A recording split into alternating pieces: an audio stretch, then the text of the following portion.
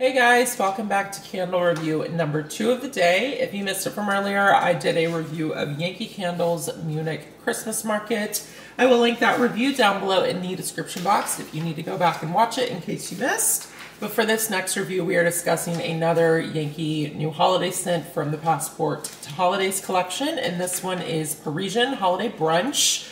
I will just go ahead and warn you, if you are wanting a really good positive review, you should probably go watch the Munich one, because this Parisian Holiday Brunch, I'm going to be, constructive and not, rude about this candle, but I have to be honest with my opinions on it, which are not super great. So, as always, I will be constructive and honest, but just not a big fan of this candle, and yeah, I just have to be honest about it. So I've also heard some things about this one from some of you as well.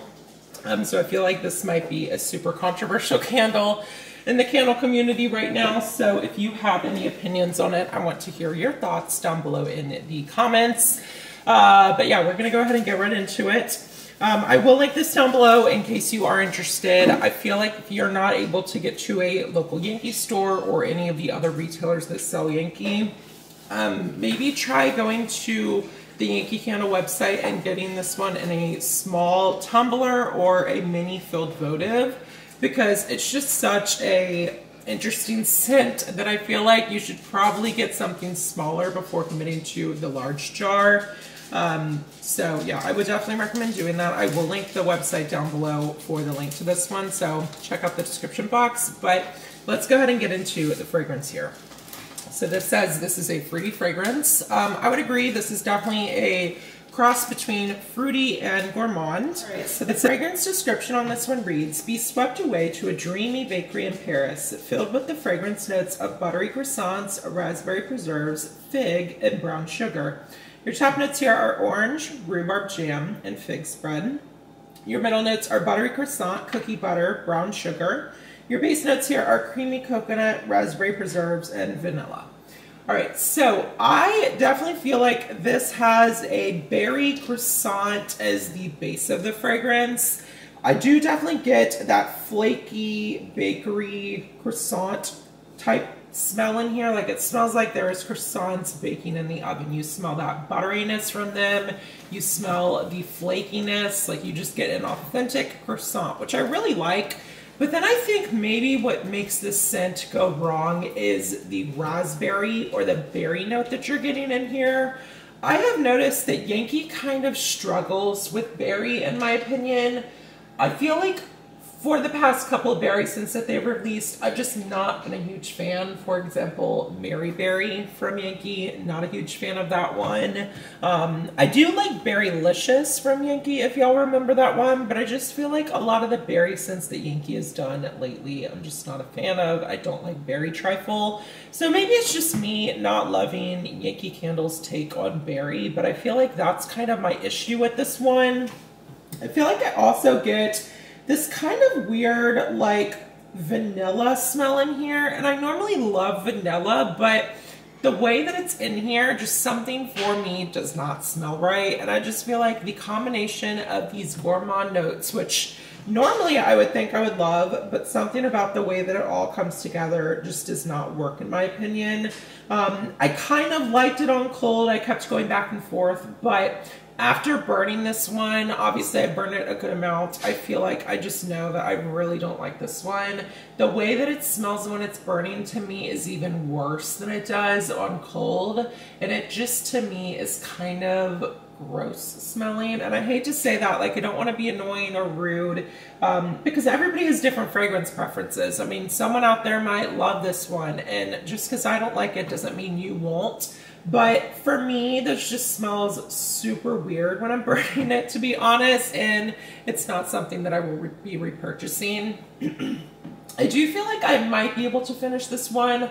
I don't know. I might actually put this in my crock. Not that I want to elongate it, but I just kind of want to get it out of the, like, burning lineup. I feel like I need to move on from this one, to be honest. So I feel like I might just retire this one to the Candle Crock to see how it does there. Maybe I'll enjoy it more, but I highly doubt it because I just really am not a big fan. And I've heard a lot of people say that they had a really bad experience with this one, and my coworkers are like making fun of this scent. This one, everybody kind of thinks it's gross. So it's just funny. I don't see this one being a hit, and I feel like this one probably will not come back around, but I do applaud Yankee for trying. I never want to, you know, hate on a fragrance too much because someone out there may love it. And so, you know, if that is you, then own this candle. There are a lot of scents that a lot of people do not like and I love. So we all have our different fragrance tastes. In terms of the burn and performance on this one, it's doing great. Same kind of experience with the Munich Christmas Market. This one has got a really great clean burn. There's been no issues at all. The wicks have been doing good. I would say that these wicks are a little bit tinier than I have had with the Munich Christmas Market, hence why this one is burning a little bit slower and those wicks do look a little bit smaller. I will go ahead and give y'all an overhead view just to show you how that burn is doing. Doing good. Those wicks are a little bit small, but I think that they'll probably come back to life in a couple burns. But so far, it's been a pretty good burn experience. In terms of the strength and throw for this one, I would put it kind of right around the same strength and throw as the Munich Christmas Market. I kind of agree, also saying that this one kind of has pockets of fragrance, kind of like I said with that Munich Christmas Market. This one has been kind of strong during certain burns, and then during other burns, it's been a lot lighter. I don't know why that is. I think it might have to do with like pockets of oil in the candles. Maybe Yankee needs to kind of do better at mixing their candles. I'm not really sure what it is, but I do feel like on some burns, this one has been stronger than others. So that's kind of interesting. But I would say it's probably right around like a 6.5, 7 at most. I wouldn't really say it goes higher than that, but I'm honestly okay with that strength and throw because I don't really think I would want anything stronger than that just because I don't like it when it's burning. So I'm good with this one being a little bit more on the lighter end or just at least like a medium. So yeah, that is my thoughts here. Sorry for a negative review. I will be finishing off with a positive review in my next one. Well, positive in some ways, negative in others, I guess. There are some performance issues happening with that one, so you'll see what I mean when you watch that one. But yeah, that is it for Parisian Holiday Brunch. If you've tried this and you have any opinions on it, I want to hear your comment. And you know what? If you love it, I dare you to be bold and step out and comment down below that you like this one. I think that that is completely okay, and I love to see everybody's different fragrance preferences. So let us know your opinions down below in the comments. But thank you so much for watching this review. Please like if you enjoyed it, subscribe if you're new here, and I'll see y'all in the final review a little bit later on today. See you then. Bye.